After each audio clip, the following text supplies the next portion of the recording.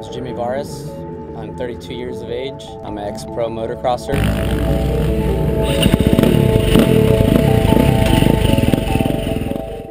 First bike I rode was when my parents brought us over here to the U.S. from Finland. And, super cool parents, I guess, got me a bike at 4 and a half, and shortly after, when I was age 5, I started racing. Had some success right from the beginning. I won my first race, so it was kind of fun, you know, from there.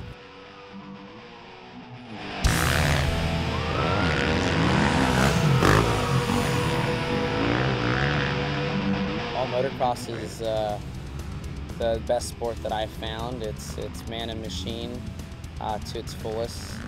Very exciting sport, but there's people that, you know, die doing it. Those are the risks to any reward as far as anything goes. One time I broke my jaw, pretty much ate my bars, and shattered both my condyles, and then the bottom jaw went through my mouth, broke my back twice.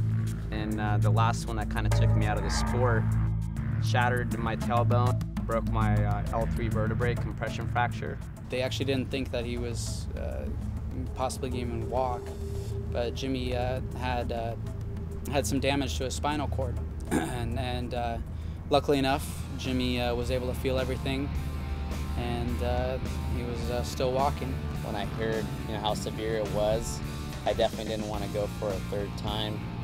And in the sport of motocross, you got to push yourself so hard. That's when I hung it up. Jimmy is not one to ask for help.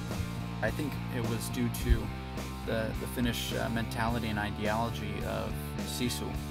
Sisu is a term we use in Finnish to explain one's determination to go beyond their means to achieve such tasks. What I do with my life now is I manage a motorcycle power sport called Bert's Mega Mall in Covina, California, and keeps me connected to the sport itself. Everybody has to find something to enjoy and relate to in this world, so I think that's one of the things that keeps them going.